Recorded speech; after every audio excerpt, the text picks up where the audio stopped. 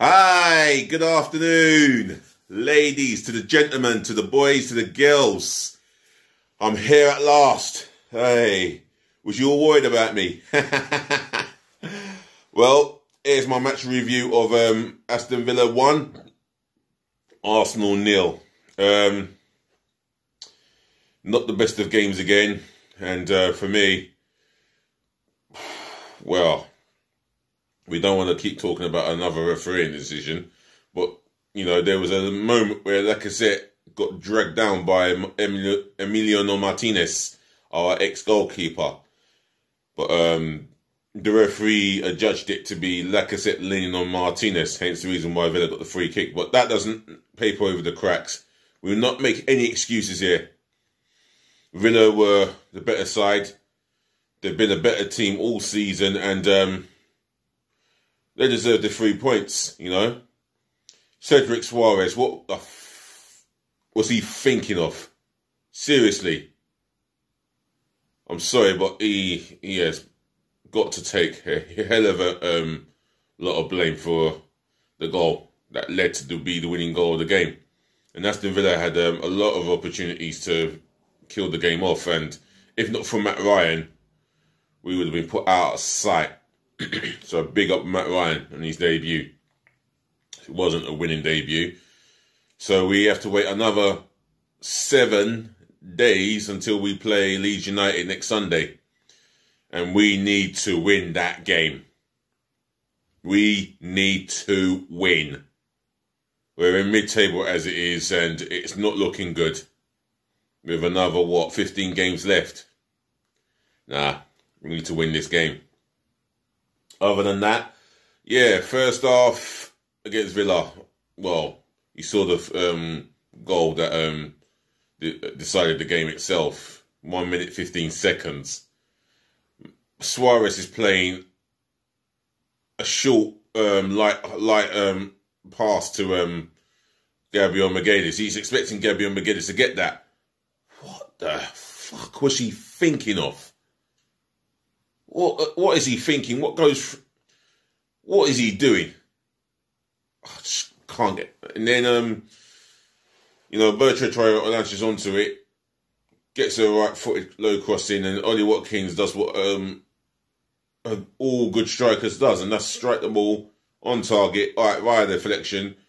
Question is, I think Rob Holding, personally, I think Rob Holding could have got tight, but the question would be asked is, can Rob Holding get a bit tighter? Yes.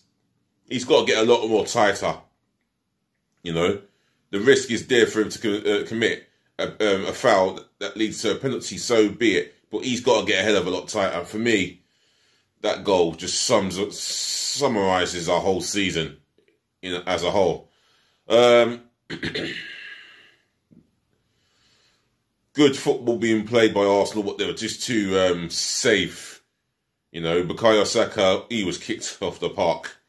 One from Kenza, where it could have been argued that Kenza should have been sent off. I'll let Ty deal with that one. And the other one, Nakamba gave Saka a kick in. But overall, it wasn't a good performance from the Arsenal at all.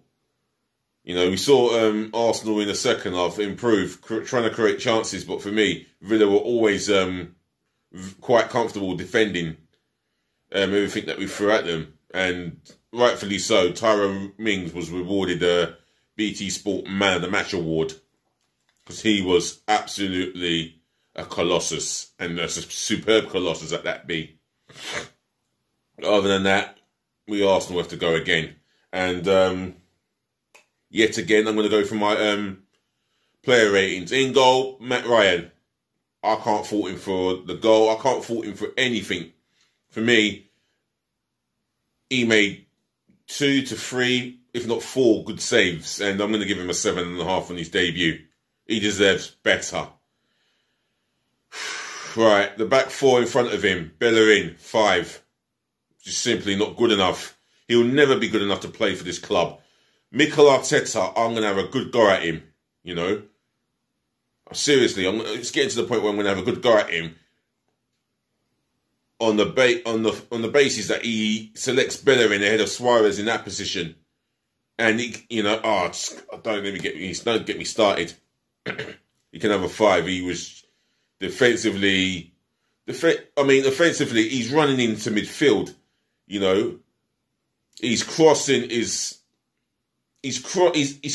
not too bad, but he does not pick out an Arsenal shirt. He just crosses it for the sake of crossing it offensively. Defensively, again, always in 6s and 7s. A 5 for Bellerin. Rob Holding, you can have a 5. He looks all over the place during the game. Especially in the first half. He looked so all over the place. In the second half, well, didn't have that much defending to do as such. Well, he did. And he was always the wrong side of his opponent. That's one thing I've noticed about Rob Holding. He never gets goal side of his opponents. 5. Gabriel Magalhaes, 5.5. He was okay, but not the best player on the pitch. Nowhere near the best centre-half on the pitch. You know, Tyrone Mings outshone him. If you're talking it on performance levels, Tyrone Mings outshone him. So for me, Gabriel Magalhaes is 6, and he did look a threat in set pieces, but there was nothing. I mean, defensively, he and the defence had an off day, so he's going to have. You know what? I'm going to give him 5.5 for Gabriel Magalhaes. Left back, he can have a 2. Oh, absolutely shambolic display in that position. You know, gave away the goal.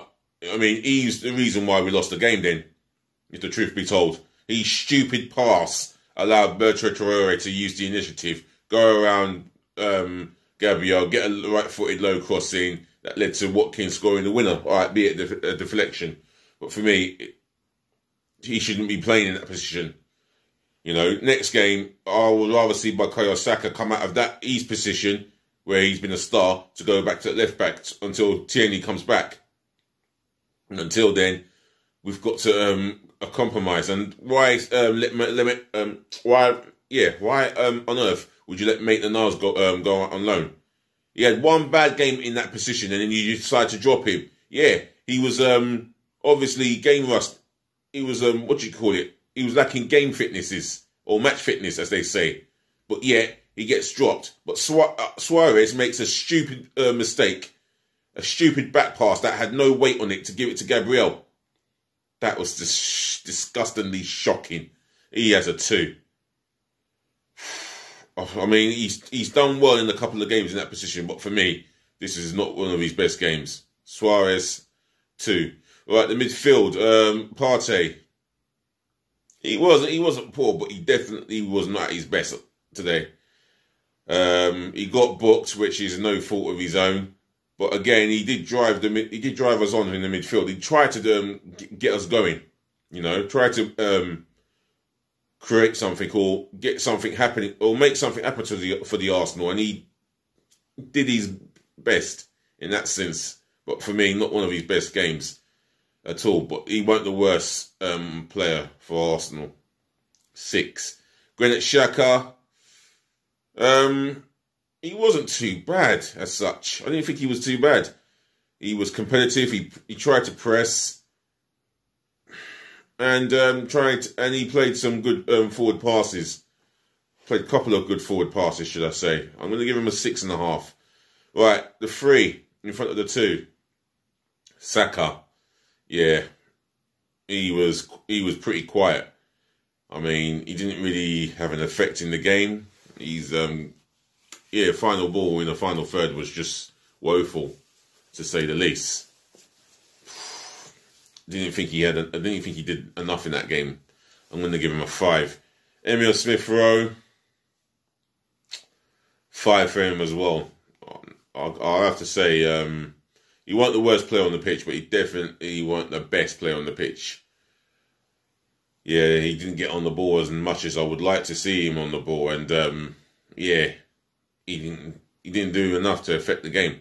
5. On the left, Pepe. Another woeful game. Someone of his quality, his ability, For me, he got it wrong. His final decision making is so shockingly diabolical. It beggars to belief. He can have a 4 because he knows he can do a hell of a lot better, and he's got the ability to do a hell of a lot better. 4. Alexander Lacazette, 5. You know, he was never when the delivery was there. Where is he? He's meant to be that goal scorer. Where is he? He was more in a defensive midfield position than he was in a 6-yard box, living in the inside 18. And for me, following Balogun is suffering the waiting game because Lacazette and the Aubameyangs are not performing to their true potential and their ability. And Lacazette was woeful for me. Not good enough. 5. The substitutions, I'm going to come on to them soon. Oh, gosh. Give me a... Yeah, the substitutions. Let me go through it. Yeah, Martin Odegaard. Now, he came on and I didn't think he did too bad. He came on for Suarez. Not much of an impact, but he played one good through ball to Nicolas Pepe, and Pepe's every touch allowed Mings to pull it out for a corner. That was at the business end of the game. Other than that, he had an opportunity for himself where he should have... it was a good strike power-wise, but there was no accuracy. I'll give him a 6. Pierre-Emerick Aubameyang, 4.5. There was no impact for him. He had the longest out of the 3 substitutions, and there was just no impact from him. He wasn't working hard.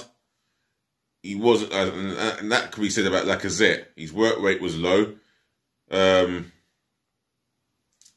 look like we were going to score, even with him coming on, and he didn't do enough. He didn't do enough to affect the game again. 4.5. Willian, oh fucking hell! Excuse my language, but for fuck's sakes, this cunt should not be at the club.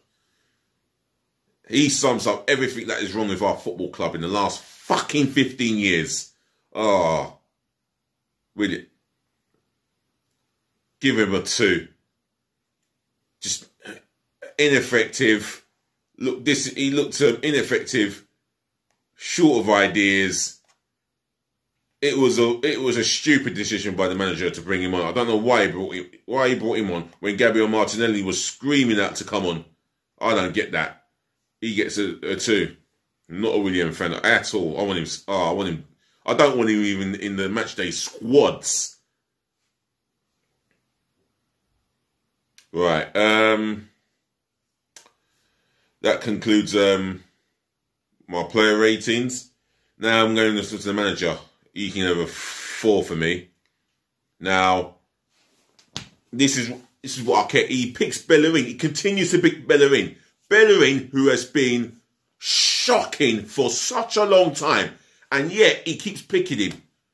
Can someone tell me if he's got naked posters of Bellerin in his bedroom wall? Can someone tell me that Bellerin has got one over him or something? Something is going on and it's dodgy. How the fuck can he keep on picking Bellerin? Someone tell me. It's disgusting. For the fuck enough of it. We need a new right back in the summer, Mikel Arteta. And a left back. We need quality in those positions because we are looking so piss poor. With Bellerin operating at left right back, there's nothing there. Defensively, we get nervous when you see Grealish and whatnot taking him on. He gets beat too easily. And offensively, if he's not crossing the ball, then he's passing it. And then when he's crossing, he's not looking. He never looks or checks to see if there's an opportunity for Lacazette to get in on the end of it because he's just totally shocking. And for you to keep picking him, I mean, that's just going to get you... that position alone, a player like Bellerin could get you into so much criticism and trouble. Well, should I say so much trouble first, then the criticism. And you're getting criticism where it's deserved. For me, you can have a 4. You can have a 4 today. The referee, 2. Maybe he should have spotted that. Maybe he should have gone to the VAR and spotted what Emiliano Martinez was doing to Lacazette in the second half of that, when the corner was coming in, the in-swinger. He should have gone there. But the Arsenal players didn't do it. Oh, the Arsenal players didn't do Lacazette any favours by backing his plea for the referee to go and look at the monitor. Again, common sense and VAR's come into question throughout the week, and yet again, it's the same situation.